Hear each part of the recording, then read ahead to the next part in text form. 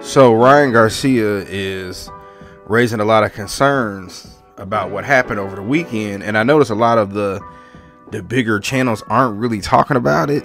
However, Ryan Garcia was arrested in Beverly Hills at a hotel.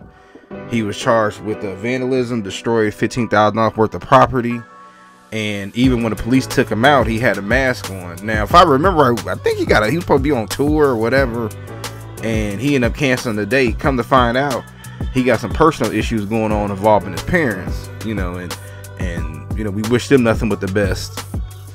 What's going on in that situation? However, Ryan has been basically tweeting all weekend about how he trapped in a hospital and pray for him, and he's afraid. And you got Andrew Tate talking about some free my brother, and Ryan makes it seem like he don't know what's going on. And to his cult following, my question would be, do you still think that this is an act? Do you still think this is an act? See, when he first said what he said, I knew, and I'm gonna keep hammering because repetition is the mother of all skill. When he first spazzed out and then went on Twitter and started talking about what he was forced to see, you knew something was right. Now, do people sell fights? Sure. Ali sold fights. Mike Tyson knew how to sell a fight. Sugar Ray Leonard and Sugar Ray Robinson knew how to sell fights. Selling fights is part of the business.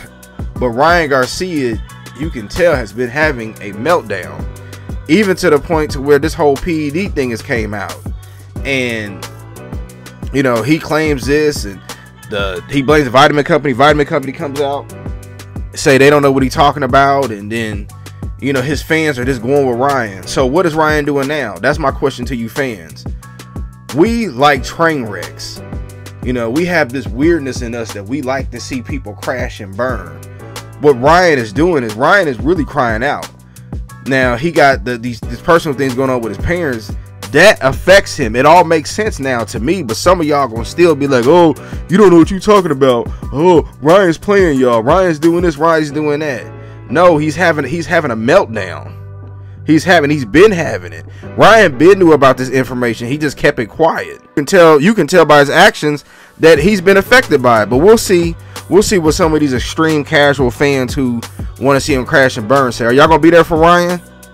Are y'all gonna support Ryan? Are y'all gonna tell Ryan he needs to get some type of therapy or help, or to help battle these demons? Or y'all still think that he's being a genius? And the wild part is, I probably care more about Ryan than y'all do. And I'm meaning y'all, the people who don't even watch boxing but just riding with everything that he say, because I've been saying that Ryan shouldn't have fought, and it wasn't just me. A lot of other channels was talking about that as well.